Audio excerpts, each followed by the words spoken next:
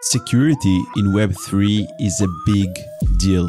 In 2024 alone, hackers stole over $2.2 billion from Web3 applications.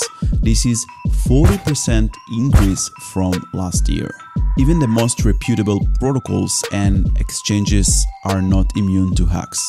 Some of the ethical hackers or bug bounty hunters are making millions by finding the vulnerabilities and reporting them before the hackers do. Some are even earning enough to consider early retirement. In this video, I will break down how much the top bug bounty hunters are making in Web3, which platforms they use, and whether you could retire early from Web3 bug bounty hunting. Without further ado, let's get started.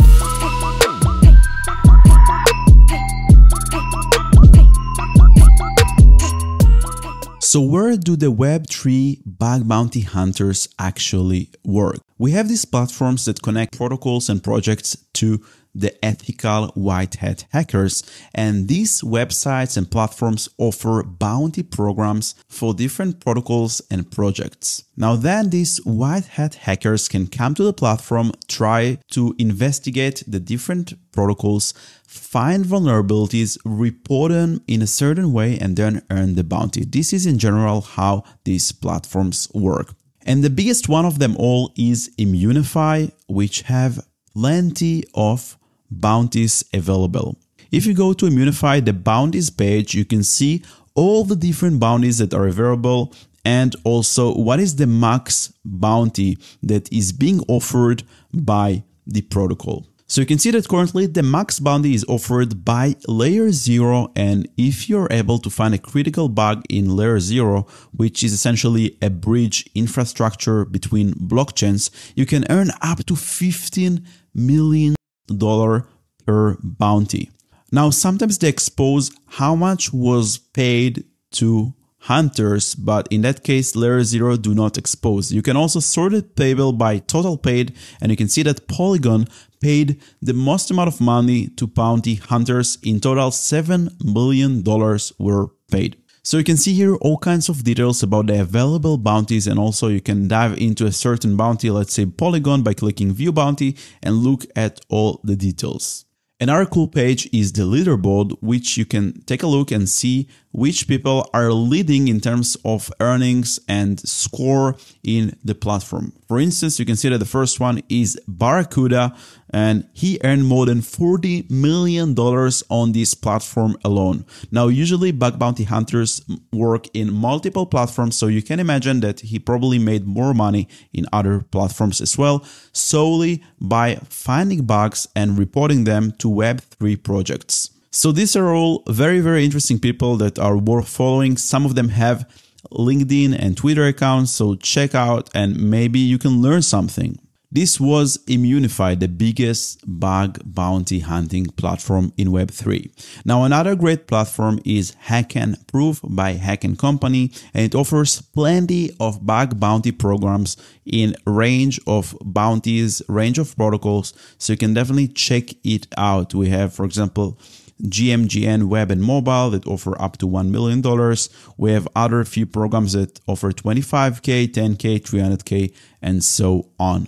Another great platform is Cantina, that they both host competitive audits and also bug bounty platforms. And here they have huge bounties like Uniswap, 15 million plus, Euler, Morpho, Pendle Finance, like the biggest of the biggest protocols. So I think these protocols are, by the way, have bounty programs in Immunify as well. So you can check the different programs on the different websites, but sometimes you will see the same protocols that are hosting bug bounty program in few websites at the same time. So definitely check out cantina.xyz. Other two great platforms that started as audit competitions platforms and also recently added bug bounties are Sherlock.xyz, and you can go to their bounties page, post-deployment and pre-deployment. Pre-deployment, I think, is audit competitions, but post-deployments are already protocols that are deployed to the blockchains, and if you find a bug and report it, you can earn up to 800K, 500K, 250K, and so on. Also here you can see big names and big protocols like Yearn Finance, And that's it. That's the only one I know, maybe Ethos. And also in Code Arena, another platform that was initially only audit competitions, and also they added Bounties, and you have Moonwell and other known protocols, $250K, Dinero, $2 million, and so on. Not that many bounties available in Sherlock and Code Arena, because I assume they're more focused on auditing competitions, but also worth checking out. Last but not least is Hashlog, another platform that offers bug bounties. We have here 5 bounty options, 5 protocols, 500K, Red Belly Network, Wise Landing 100K, IMF 20K, Pardons DAO 20K, and Achilles 15K. So these are the most leading bug bounty platforms, and how hackers are going there, looking for vulnerabilities, reporting them, and making money. Now, we already had a glimpse to the leaderboard of Immunify, and so how much money bug bounty hunters are making in Web3, but now I want to take a specific look at specific huge bounties that hackers landed. You have to understand that usually when you find bounties, it ranges probably between 10K to sometimes hundreds of thousands of dollars, like 500K maybe if you're lucky, or 300K.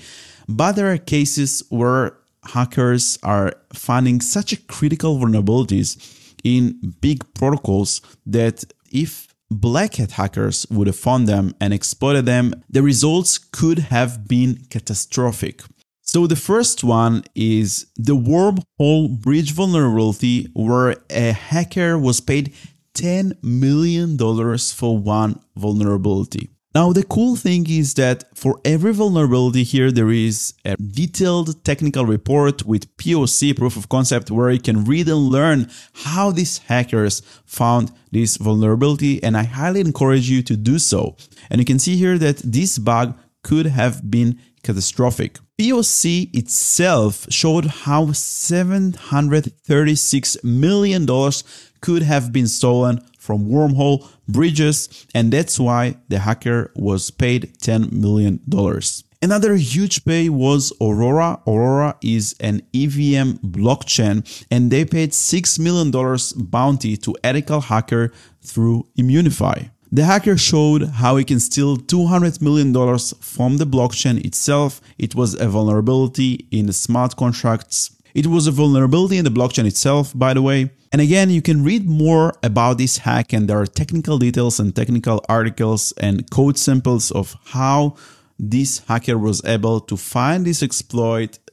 Actually, I read this article. It's very interesting. He shared his whole thought process and how he explored it and how he found it and how he reported it, like the whole story. So definitely check it out. Next one is Polygon. Polygon is also known as one of the biggest blockchains, EVM blockchains, and they paid $2.2 million again through Immunify. You can already notice that the most notable payouts are going through Immunify, the biggest bug hunting platform in Web3. And you can check out the Twitter of the guy who found this vulnerability. He could have still 9 million Matic tokens. I don't know what the price was back then, but I guess it's a lot. Sorry, it's 9 billion Matic tokens. 9 billion. I think back then it was maybe $1 per Matic or $0.50, so it's a lot of money. And here you can read further and see that they paid $2.2 million to one hacker, Leon Spacewalker, and then another 500K Matic tokens to Whitehead2, another hacker that probably participated in this disclosure process.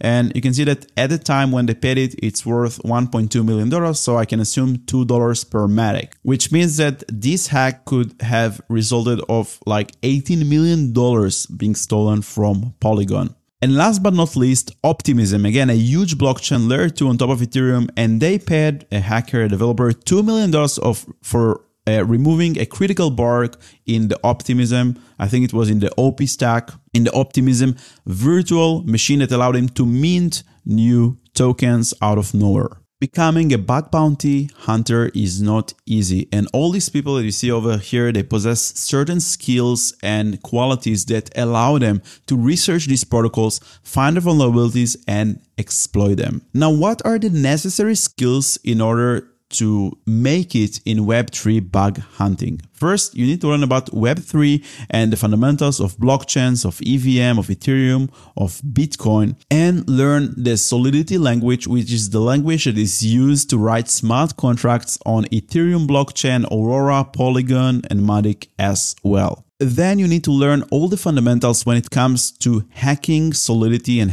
smart contracts in general, blockchain smart contracts, and you can learn that through the smart contract hacking course, where we have so many chapters, so many learning materials, so many videos, and of course hands-on exercises that will prepare you better for the battlefield. I don't believe in just watching videos and reading stuff, but I believe in hands-on approach and learning by doing. That's why every chapter over here is coming together with some hands-on exercises and solution walkthroughs as well, like flash loan attacks, governance attack, front-running attacks, sensitive on-chain data, denial of service attack, Oracle manipulation, and so on. Now, the important thing about this course is that it's based on real-world attacks, DeFi hacks that happened in the past or that were found in auditing competitions or bug bounty hunting platforms. So you definitely want to start with the basics, with the fundamentals, learning all those concepts, doing those exercises, succeeding them. Also join the community that we have, maybe connect with some fellow students and fellow hackers, maybe get a certificate if you want to land a job in the future. But first, get the fundamentals. And now for the most important question. Let's say you learn everything and you start doing bug bounty hunting in Immunify, in Sherlock, Codorina, Hashlock, Hack and Proof, and so on.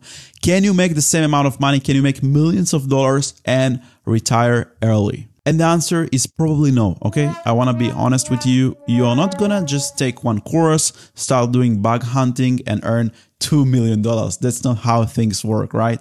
So these hackers, these people that we saw over here, they have plenty of experience when it comes to research, to finding vulnerabilities, and maybe even certain skills. Their brain is like kind of built the way that they don't give up. They are super creative. They find these vulnerabilities and they find these super critical, unique vulnerabilities that everyone missed, and they help the industry that way and also get rewarded. Now, you can become one of them, but it's not overnight. It's not you're going to take a course and that's it. You're going to land a $6 million bounty. It's a lot of hard work, a lot of skills, a lot of experience, a lot of practice. Yes, it starts from fundamentals. It starts from taking some courses, but then it's hundreds and sometimes thousands of hours of like observing smart contracts, observing code bases, trying to break them, trying to find vulnerabilities, failing again and again and again. Here you see only the success stories, but I'm sure that these 7 reports that paid Barracuda $14 million, he had maybe 700 more reports that got rejected. So what I'm trying to tell you here that there are no get rich quick scheme, and I'm not promising you that you will become one of them and you will land those $1 million hacks, but I can promise you that if you will learn, if you will get the fundamentals right, if you will put in the time and the work and the grind, I can promise that you will get better and that one day you will be able to land your first bounty. Even if it's $100, even if it's $500 or maybe $2,000, it doesn't matter because it's something and it's a progress and it's a journey that you're going to start today. And maybe in a few years, you're going to thank your past self and maybe me for the fact that you took the first step and you had faith in yourself and you worked hard and you grinded and then you made it. So to summarize, yes, it's possible to make millions of dollars in Web3 bug hunting, but again, it requires a lot of work, a lot of experience, and a lot of skills. It's not something that you can do overnight. It's a long process, it's a long journey, but you can do that as well. If you enjoy this content, make sure to like this video and subscribe to the channel for more awesome Web3 security hacking tutorials. And if you have any questions for me, feel free to ask them in the comments below. Also, let me know in the comments if you're interested, if you're starting, if you're taking the first step. I want to hear you. So write it in the comments below. What are your plans? How you're planning to start your journey and maybe one day become one of the best Web3 bug bounty hunters. Thank you so much, and I'll see you in the next video.